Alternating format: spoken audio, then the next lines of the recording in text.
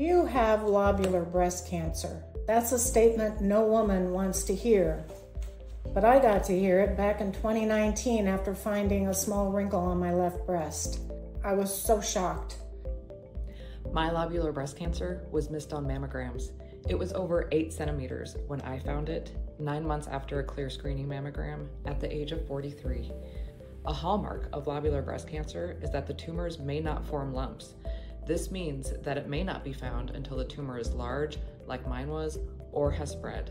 Please help us spread the word about this breast cancer type that needs more research. Invasive lobular carcinoma, ILC, also known as lobular breast cancer, comprises 15% of all breast cancer diagnoses. Despite this incidence, there has been a lack of attention paid to the disease and a lack of funding for scientific research. October is Breast Cancer Awareness Month worldwide. Declaring October 15th Global Lobular Breast Cancer Awareness Day will help raise worldwide awareness of this breast cancer type. Lobular breast cancer is extremely hard to detect on mammograms, especially in women with dense breast tissue, or elsewhere in the body if metastasized. Lobular breast cancer is often only diagnosed once tumors are larger than 2 centimeters, and sometimes already metastatic. It's too often the case that it's only once a woman feels symptoms and seeks more diagnostic testing and biopsies that her lobular breast cancer is finally diagnosed. And in the case of metastatic lobular breast cancer has more troubling traits. The tumors can go to unusual parts of the body and be very hard to detect or monitor. My God, I got mammograms every year. Why did they never see this?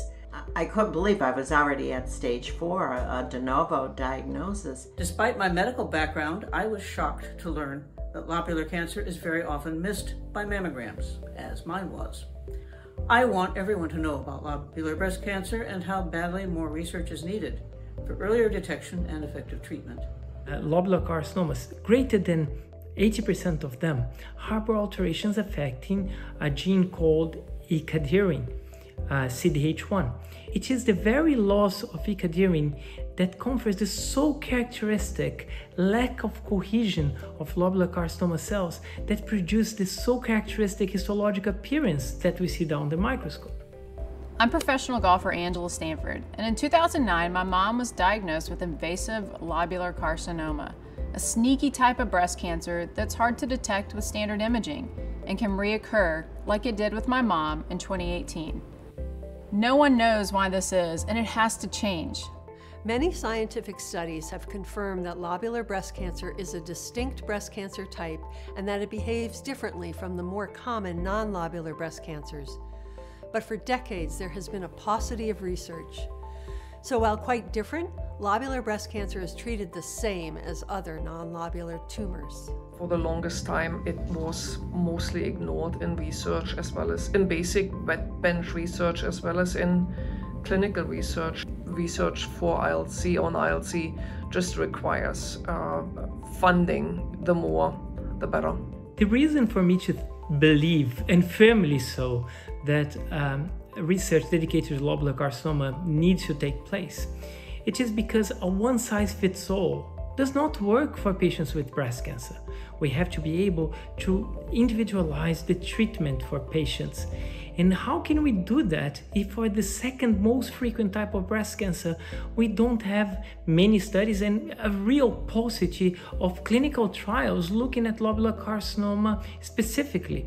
It is critical to raise awareness of the need for more research and ensure that those diagnosed with lobular breast cancer are aware of the information that does exist about their breast cancer type.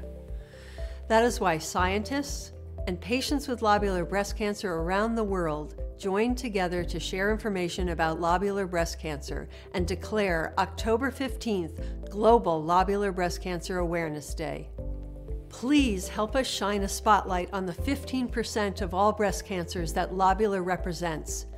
Help us bring more attention, more research, and improved treatments to address this long overlooked breast cancer type.